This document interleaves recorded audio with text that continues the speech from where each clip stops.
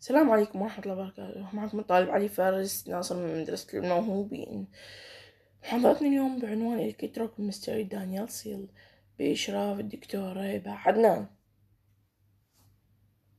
The Daniel seal is a type of electrochemical seal invented in 1836 by John Frederick Daniel, a British chemist, and consists of a copper pot filled with a copper 2 sulfate solution, in which is immersed in earthenware container filled with sulfuric acid and a zinc electrode.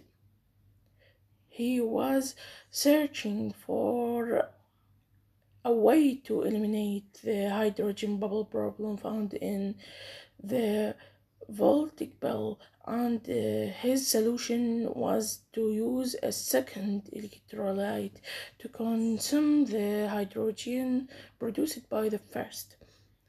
Zinc sulfate may be replaced for the sulfuric acid. In these two pictures, the first one, Daniel seal in 1836. The two picture, the Daniel seal is now. The Daniel seal was a great improvement over the existing technology used in the early days of battery development.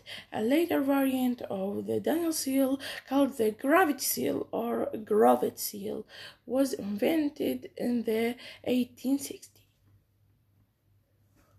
How does Daniel seal work? At the anode negative electrodes, zinc is oxidized by the following half reaction.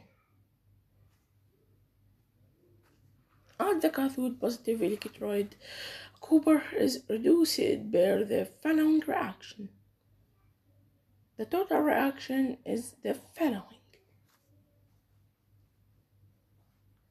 Use of Daniel seal. The Daniel seal can be used to generate electricity by consuming an electrode or to store electricity. Thank you for listening.